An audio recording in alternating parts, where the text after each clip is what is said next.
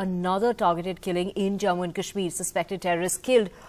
This is an off-duty police officer that has been killed in Jammu and Kashmir, and the body of that police sub-inspector Farooq Ahmed Mir was found in the fields this morning.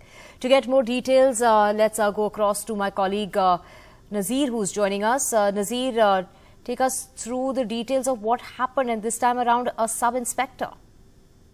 Well, Divya, in this case, so far details are sketchy and nothing can be conclusively said what exactly happened, how this officer was killed. But his body was found early in the morning in the fields in Pampore area of Pampore, where he lives.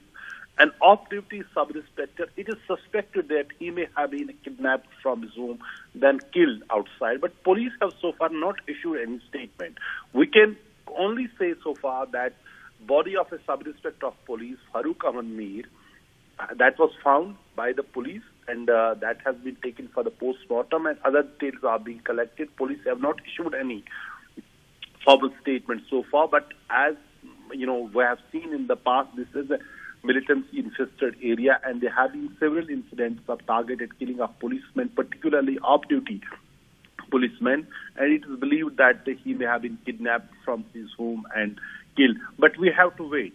We have to wait for a formal police statement, what exactly police have to say about this incident, because in the past incident, police have said they were killed by militants because they were killed inside their home. That this officer has bullet wounds that has been confirmed by some health officials to us, and there have been series of target attacks on police.